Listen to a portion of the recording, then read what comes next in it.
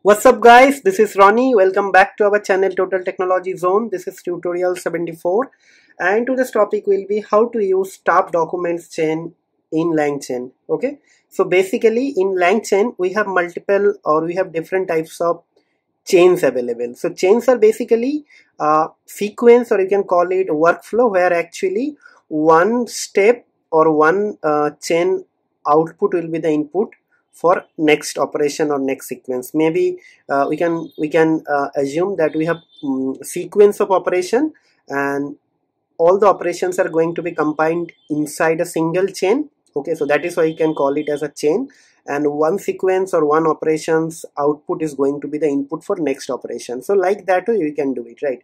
So in this tutorial I'll be going to talk about staff document chain. So staff means basically you have multiple documents and you want to actually run the same prompt for all the documents. So that time how to actually do it. So one option is actually you can do a for loop and you can actually run the same prompt for all the documents, but that will be time taking. But in this way, with the help of this staff document chain, we'll be going to actually pass all the documents and the single prompt together. So it will find everything and it will generate the accurate answer. So basically the change takes list of documents and formats them into a single prompt, okay, and then passes that prompt to LLM. Okay, and it passes all the documents, right? It should make sure it fits within the context window of the LLM you are using. So basically all the splitting, sorting, embedding, not embedding, everything, maybe you have a multiple document and you have a prompt, right? So basically every model, whatever model you are using, it has a context length or window, right? So basically it will internally calculate everything, like how much it wants to send for the first iteration. So iteration and everything will be handled by internally their mechanism. Okay, so you don't have to worry, you have to just use the staff document chain. So basically not much to discuss here, so maybe I can just write the link. So link of the code will be available in this GitHub tutorial link, and what I'll do, I'll be just going to now start working on the code. Okay, so if I go here, you will see there is something I created already. I have multiple documents, right? 1 2 3 4 5 6 7 8 9 10. So basically I have multiple documents. So every document is actually having information about some person, like Aidan Black lives in San Francisco, California. He works for a software engineer, works as a software engineer at a leading tech company, and Aidan is 28 years old, right? So similarly this, right? Okay, like this. So basically I'll be going to ask the question and it will search all the document and it will generate the answer, but I'll be just going to pass the document all together. Okay, I'm not going to use any for loop or multiple iteration. Everything will be handled by them. Okay, so let's do it. Okay, so first thing first, so from Langchain OpenAI, import chat OpenAI, right? Then next thing will be we'll be going to load all the files from this directory. So what I'll do, from Langchain community dot document loaders import, so it should be directory loader. Okay, so next thing will be what? Next thing will be chat prompt template. Okay, so from Langchain dot prompts import chat prompt template. Okay, I believe last thing will be we'll be going to use the main thing. So from Langchain dot chains, okay, so dot combine documents, okay, import create staff documents chain and import OS. Okay,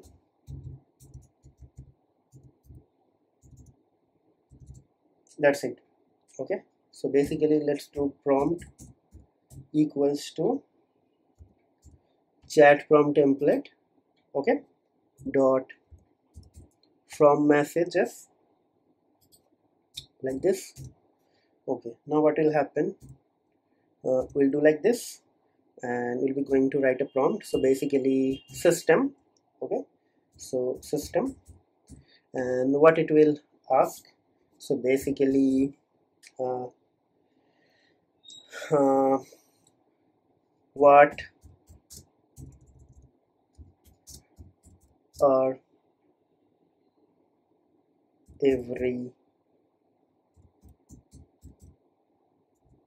everyone's age, right?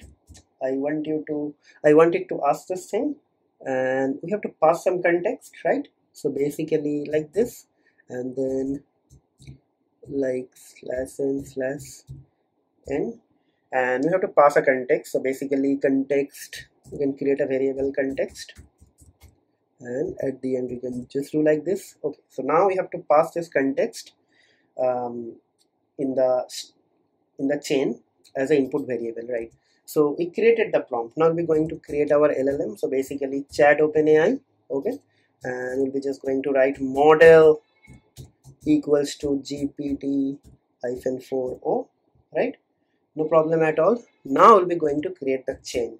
So chain will be this create staff document chain, right? And it will take two input parameter. One is LLM and one is prompt, right? Okay, done. Now last thing will be, we have to just invoke this thing, nothing else, everything is done, right? So before we invoke this thing, we have to read this directory, right? So for that, what we'll do, we'll be going to write docs equals to directory loader, right? And inside the directory loader, what path it will be going to have? Path. So path will be this directory, means current directory. So basically os.get cwd, the current working directory.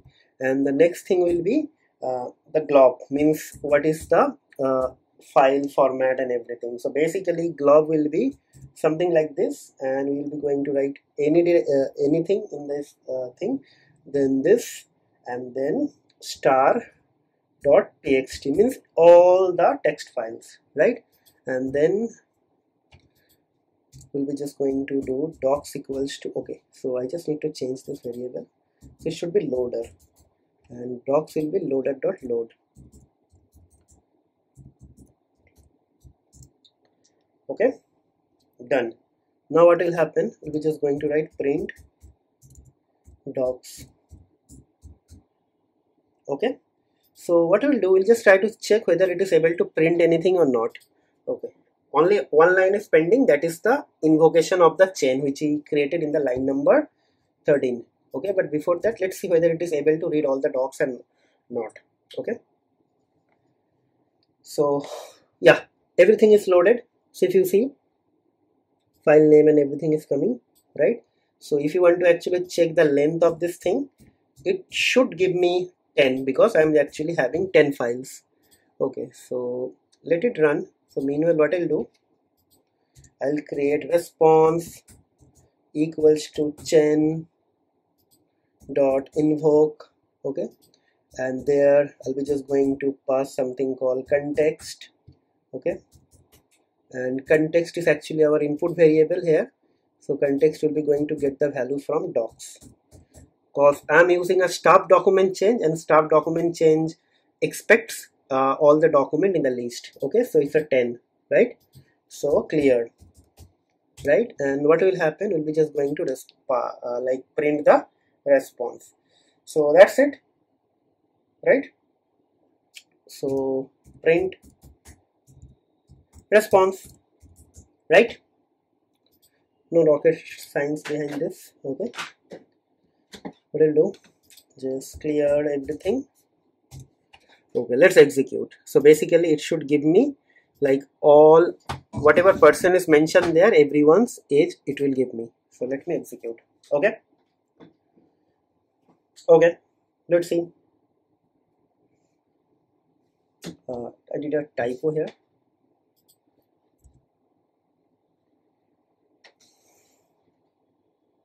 Okay, so total 1 2 3 4 5 6 7 8 9 10. So everyone's age came, right? That is what expected.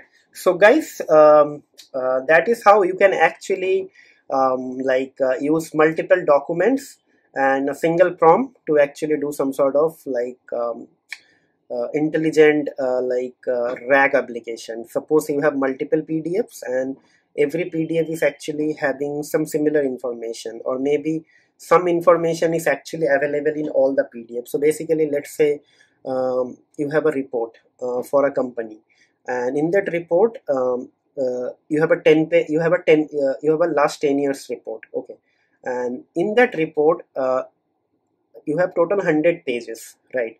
So in that 100 pages there will be for month, or maybe for 10, as I said, like you have 10 years report, and every report you have quarterly segment, right? So basically now you have to actually answer that I want to know the quarter 1 report for every year.